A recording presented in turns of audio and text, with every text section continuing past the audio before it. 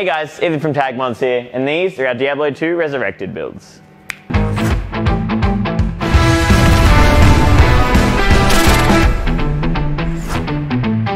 The team at Blizzard reached out and asked us to do two builds for Diablo. The first based on the original version of the game from 2000, and the other based on the Resurrected edition. Both PCs running the exact same hardware, just their aesthetics are different. We've got the Aorus X570 Pro Wi-Fi motherboard, 16GB of the Darkseid Team Group memory, the 512GB NVMe Carta Liquid, and the 5900 Ryzen 9. We've also got the 6700 XT from Aorus, the ML360 Illusion water cooler from Cooler Master, and the Cooler Master MWE 1050W Gold power supply. The whole concept for this build is to show off the in-game mechanic from Diablo 2 Resurrected, where you can shift between the old school 2000 graphics and the brand new 2021 Resurrected graphics. So the cream beige build is based off the 2000 graphics, so we've got a low poly tail, some low poly skulls, whereas in the 2021 edition, everything's super smooth, a lot more color depth, and just pops a lot more in general, just like the new graphics. So I start at my Peopoly Phenom L and the Elgu Satin to print the tails, some skulls, and the Hydrate Cube. Once each piece comes off the printer, it goes into the isopropyl alcohol in the ultrasonic cleaner, comes out, all the supports get taken off, and then it goes into the UV chamber for curing.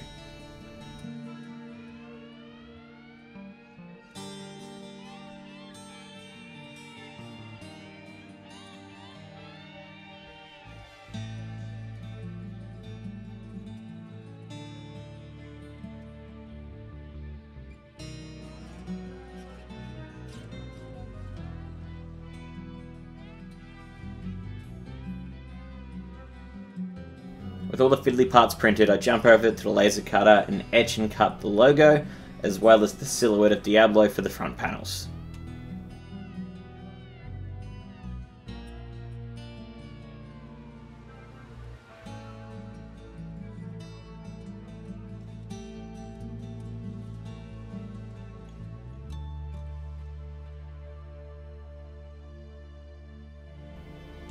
I used different aspects from the Book of Cain to mash together this parchment piece. It features Diablo, Baal, and Mephisto, the three major bosses from Diablo 2, mashed them together, aged and weathered them before printing it on parchment.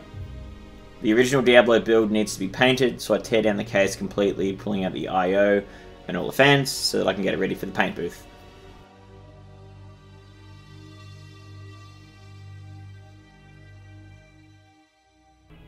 Because I want my final result to look like sun-aged 20-year-old plastic, I don't sand between my layers of primer before laying on my final colour.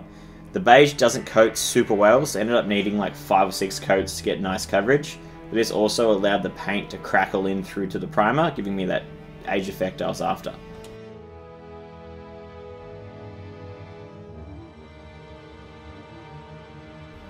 The parchment side panels were far too shiny, so I hit them with a bunch of acrylic washes, set them on fire, hit them with different colours of spray paint, and just kind of abused them until I was happy with the aged result.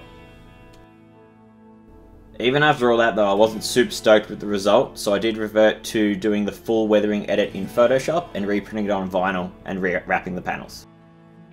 With both cases now ready for hardware, I could prep my motherboards with the SSD, CPU and RAM, before getting them all in the cases and building out the rest of the PC. To prep the front panels for the resin pour, I had used silicone to fill all the gaps because I wanted to preserve the airflow as much as possible, because the main 3 fans for the intake of the all-in-one cooler are at the front, so they need to work. I painted quite a heavy coat of paint on the back end of the tail and stamped it on a piece of HDPE to give me a nice silhouette of the rear footprint of the tail. Then I took it to the bandsaw and cut it out.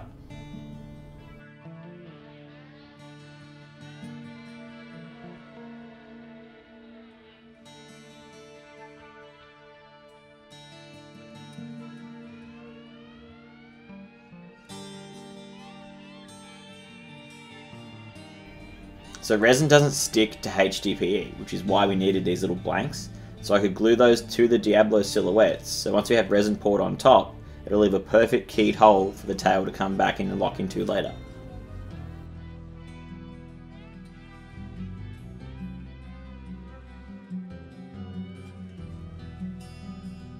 I used hot glue to hold down the logo and the Diablo silhouette just so they wouldn't float in the resin, and then poured a simple color palette of just clear orange and clear yellow for the 2000 Diablo version, while adding a bunch of mica powders into the 2021 version to add a lot more depth into the portal and just create a lot more color and vibrance.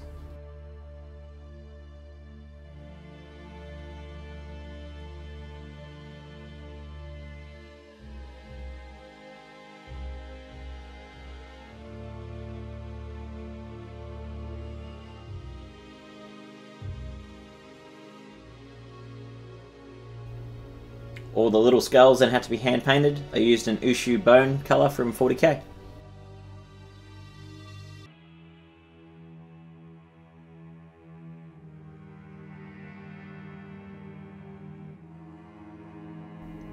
The tail received a similar treatment. The old school 2000s tail got a very basic paint job with minimal shadowing and detailing, whereas the 2021 tail got a whole bunch more detail, a bunch more layers and weathering and depth in that paint job. With the resin set, I use a stepper drill to make a hole in the HDPE that I can get my chisel in to pry it out nice and easily. I clean up all the hot glue that was there, and we have a nice perfect keyed hole for our tail. I then pop the front panel out, take it over to the sander and pull it down to as close to the plastic as possible, as well as beveling all the edges to make sure we maintain that airflow we talked about earlier. The Diablo logo then had to be sanded nice and flat, so we had a contrast between the black acrylic and the resin. We didn't quite get the result we wanted, so I reprinted the logo on vinyl and wrapped that piece instead. The front panels could then go back in.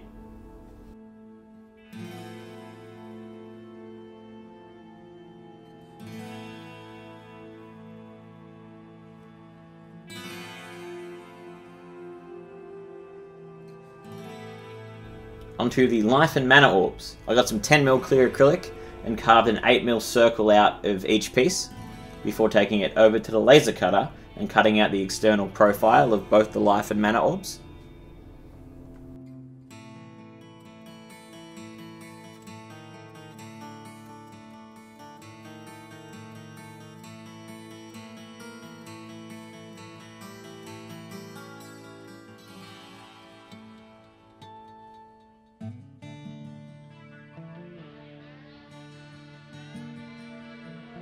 I mix up two separate batches of resin.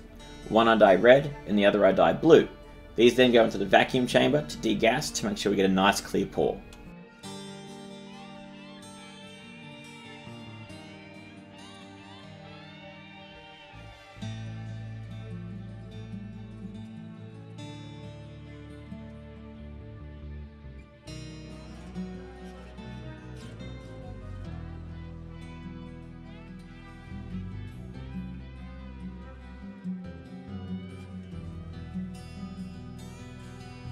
I've poured the 2000s Diablo Mana and Life orbs first to make sure they're nice and clear and just that simple one basic colour like they were in the original game.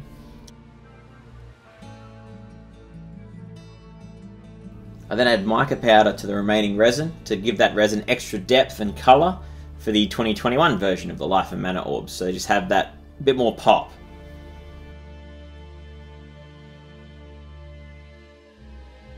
With that resin dry, we could apply all the vinyl. One's a super high-res image and the other's been heavily pixelated in Photoshop.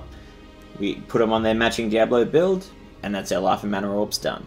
These get sticked in on the power supply shroud. With that, that's pretty much our builds, so let's get into the B-roll.